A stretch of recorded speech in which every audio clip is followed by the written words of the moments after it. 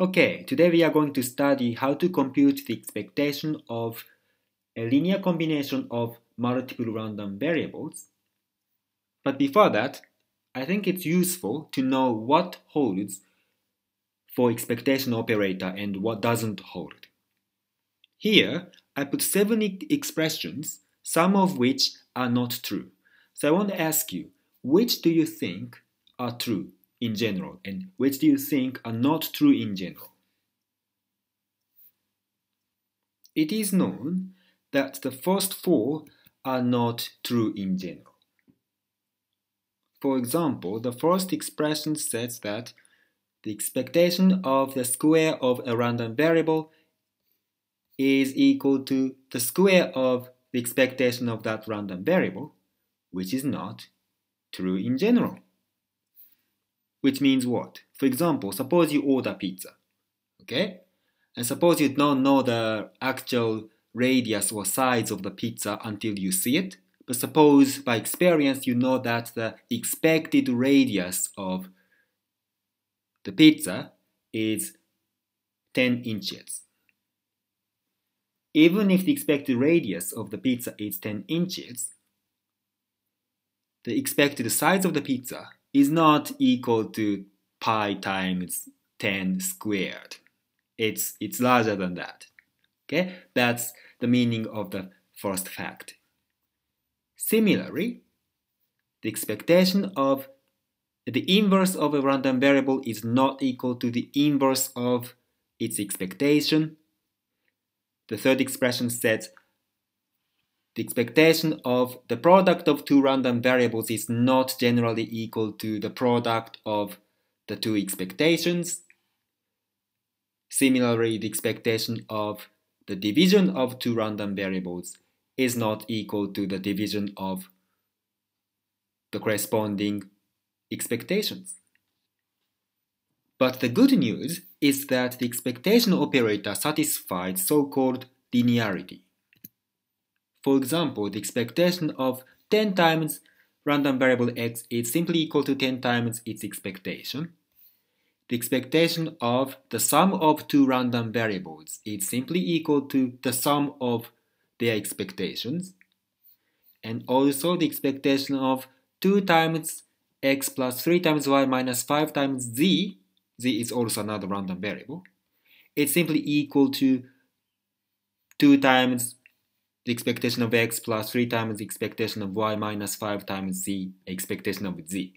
In other words, you can take these constant coefficients and plus and minus operators out of the expectation. This gives us a very useful formula, that is the expectation of a linear combination of random variables. A linear combination of variables x1, x2, x3, xn is simply the sum of these variables with some constant coefficients in front of them. One example is 3 times x1 plus 0.5 times x2 minus 10 times x3 plus 8 times x4.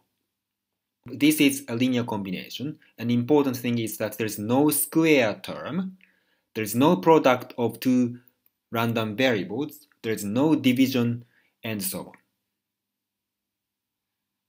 The formula is that the expectation of a linear combination of random variables is simply equal to the linear combination of their expectations.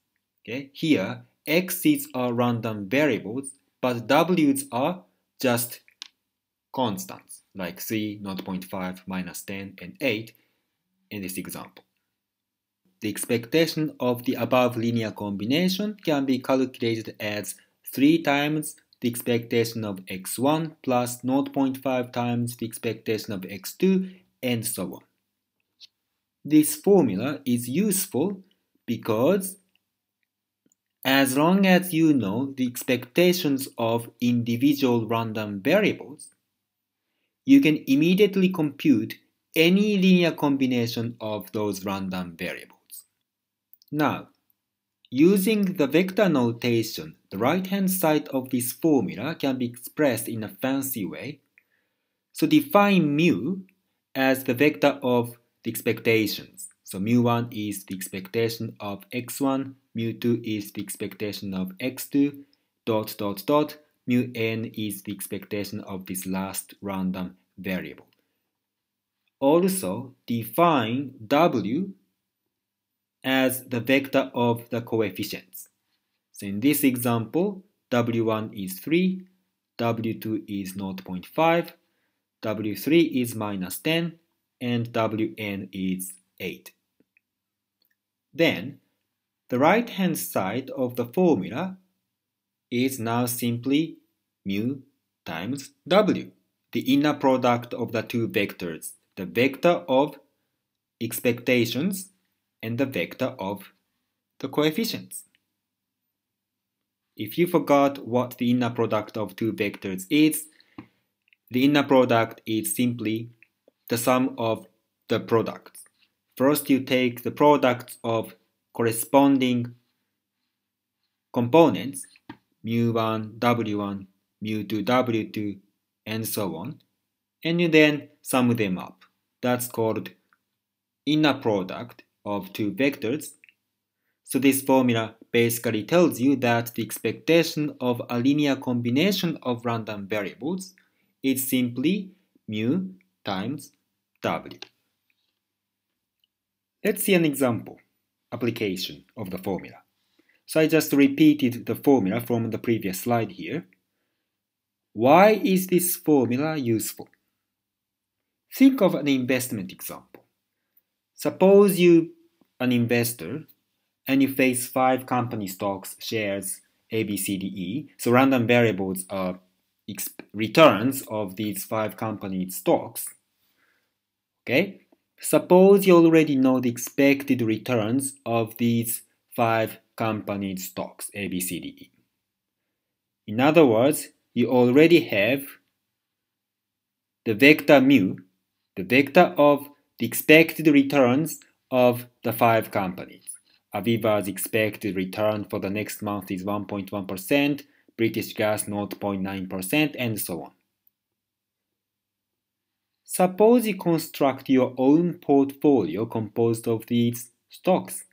Let's say you have £3,000 and you decide to invest 40% of your money in Aviva's stocks and 20% of your money in British Gas stocks and 5% of your money in EasyJet, and so on. Then, you can compute the expected return on your portfolio using this formula. It's easy. So portfolio return is just the inner product of the expectation vector mu and the weight vector w, which is equal to 0.4, the weight for Aviva's stocks, times 1.1%, Aviva's expected return, plus 0.2, the weight for the British Gas stocks, times 0.9%, the expected return of British Gas, and so on.